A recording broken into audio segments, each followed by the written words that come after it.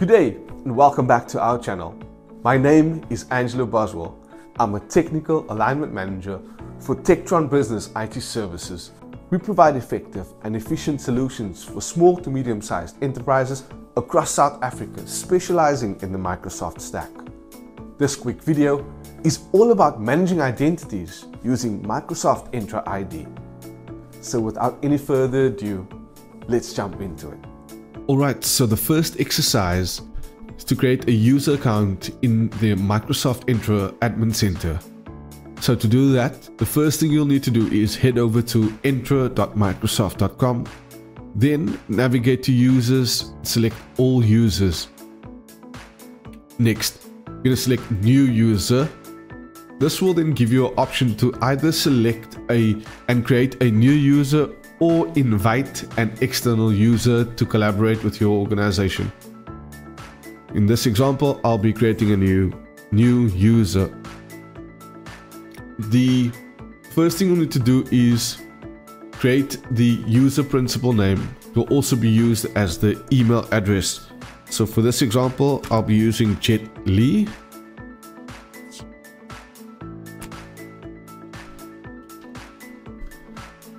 And you'll also see it appears in the mail nickname section.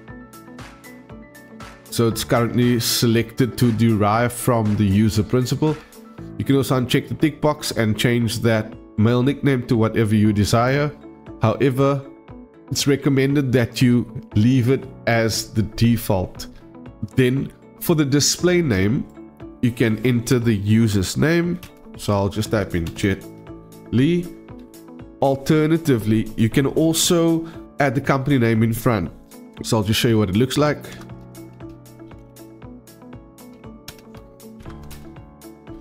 So this is the name that will appear when the user signs into his or her device.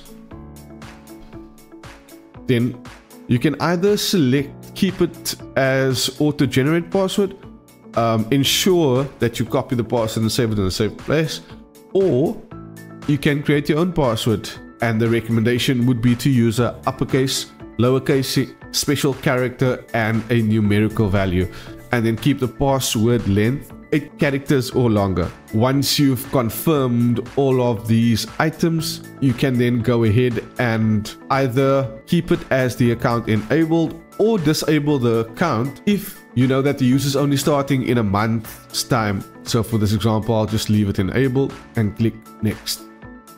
Then under the properties, you'll type the first name, so Jet, last name, Lee. Then under user type, you can either select it to be a member as part of the organization or a guest that will only gain access to certain parts of the environment. Guest access may be used for collaboration and so on, but will have limited access to your tenant. Optionally, you can also edit and create certificate user IDs. However, I'm not going to delve into that into the session. You can then also add the job title, company name, department.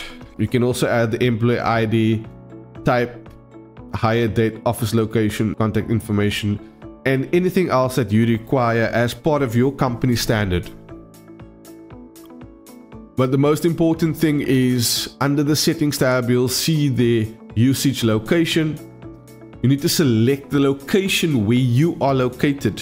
For this example, I'm selecting South Africa because that's where I'm based. You need to select your location because your Microsoft billing will be applied based on this. So if you select the US as an example, and you're not in the US, you'll be billed according to the US standard. So your bill might be more expensive than somebody located in a place like South Africa or Brazil. Now, once you're confirmed, click on next to go to assignments.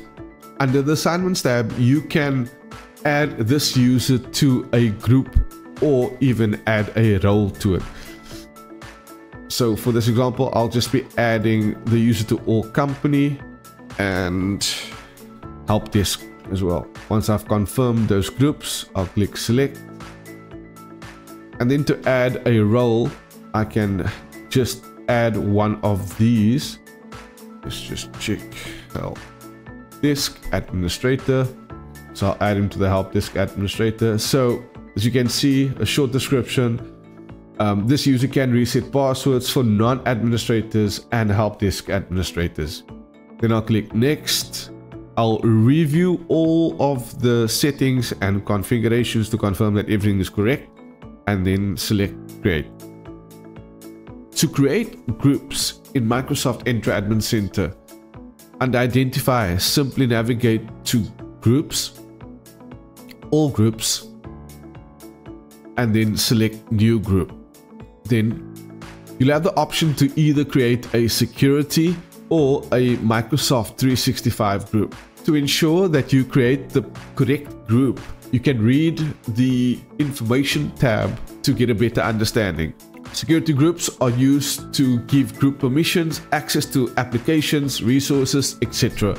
However, Microsoft 365 groups are used for collaboration, giving members access to mailboxes, calendars, files, SharePoint sites, etc. So for this example, because I want to give somebody access to a SharePoint site, I'll use Microsoft 365 group. The group name, I'll just add support desk.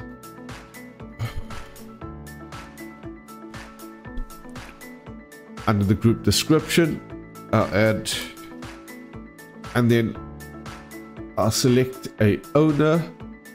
Adele be the group owner, and then members. For convenience, I'll add Alan and myself. I'll confirm the group settings and click create. Then, to view your license and company branding, simply navigate to billing, license, all products, and then you'll have an overview of all the license assigned to your tenant.